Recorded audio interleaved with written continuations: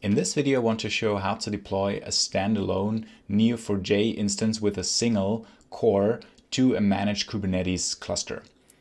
If you run a workload that is a little bit simpler, for example, that is just more like a proof of concept or a first initial start to deploy a Neo4j instance on your Kubernetes cluster, then one single node might actually already be sufficient. And it's actually also important to think about a proper backup and data migration strategy, maybe even first, before we scale out. And for this reason, I modified the Helm chart that I previously showed a bit to make it simpler to only have a single instance that doesn't use the cluster discovery. So what I did, I forked the repo here for the Neo4j Helm instance and simplified it that now the stateful set only has a single replica, and we got rid of a few of the services for what I used it here in my case. And then what I can show you now again how to deploy this to my managed cluster. If I say, for example, we have a Helm template and create this again into our file with the Kubernetes resources, then we can again apply these resources, then Neo4j, and it will now create, well, less stuff on our cluster for us. For example, there are less services being involved. Before, if you can remember, we had like a bunch of services for the cluster discovery within Neo, but only now we have one for the actual graph database Neo4j that we connect to in our from within our applications. And similarly, we also have just one pod available, that is the core pod. Actually, this Helm chart always creates a service test for us, a test pod that also doesn't wait in this instance, so we would actually need to restart this once our database is up and running. And then we could use this from within our application, and of course also create these instances again. So what I do in this case, I don't use kubectl exec here for this example, but what I will actually do, I say I run a port forward with all of these ports that I'm interested in to my instance. The last port is actually used for the metrics that we could enable, so that will be a Prometheus output, by the way.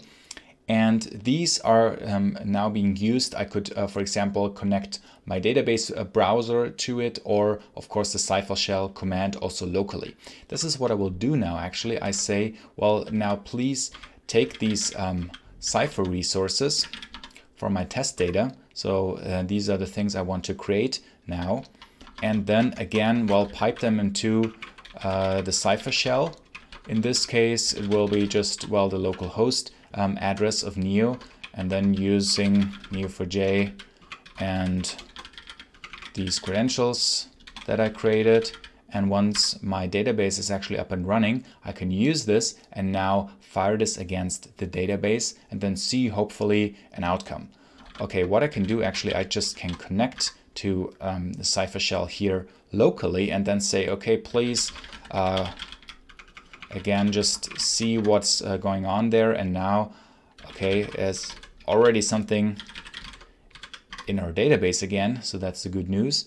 And then of course you can assume that I now can already deploy my application and connect to that single database. So we do this real quick and then say, okay, please apply this. And while we're waiting for this, I could go to the local host browser. So that is the Neo4j browser that now will just connect to this instance. Actually, for this instance, we would have to change the connection URL to localhost, and then I will just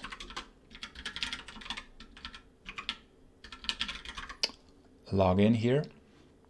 And then we actually are connected. I see the nodes being available, and then I can just browse through everything that's available here, just as a sort of way to debug it, because we have that local port forward. And also once my application is up and running, my Quarkus application here, similar to the last video, I can say, okay, please just port forward now, because in this case, I didn't create some other resources to connect to my cluster. And then we can say, well, curl localhost, get these coffee beans again, which of course connects to my Neo instance. Now, in this case, the single core but backed by the same service. So for the application is actually nothing different, and then it will create that data as well.